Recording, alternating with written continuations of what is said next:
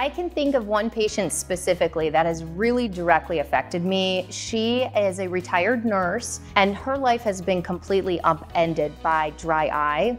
Her dry eye disease has restricted her vacationing. She gets nervous to go in the wind.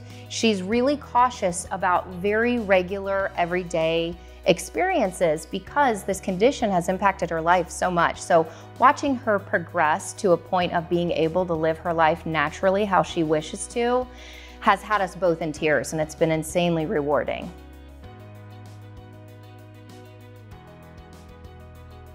I must say, sometimes when these patients get to such a severe stage, it's hard for them to be a happy-go-lucky person. And so they may be a little bit short with you in the exam room, frustrated, and they feel like they're not getting the help they want, and it just keeps getting worse.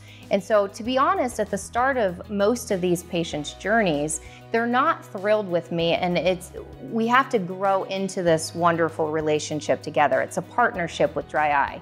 And to watch us blossom together and her open up and us shed tears months down the road because she's being able to slowly live her life again, we're forming more of an authentic connection and truly getting to know each other and be able to be vulnerable. And that goes beyond even clinical results. That connection is, I think, what we're all in it for.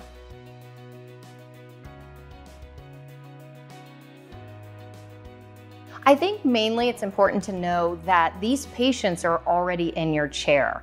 Dry eye is rampant and it's only getting worse. And we know now that the further along it gets, it's harder to treat, and it's going to get worse if we don't step in and do something about it. So knowing that, being armed with that knowledge to start early and treat aggressively is going to make all the difference in the world. The patients are really impacted by this once you get more severe, and then it's more difficult to treat. So if we just come in with moderate stage treatment early, it's so much easier than trying to battle the fire once it's began, put it out, and then keep it out. Because this condition is a journey. It is not a destination. It is a constant maintenance. And so that relationship needs to be pretty solid to get where you want to go.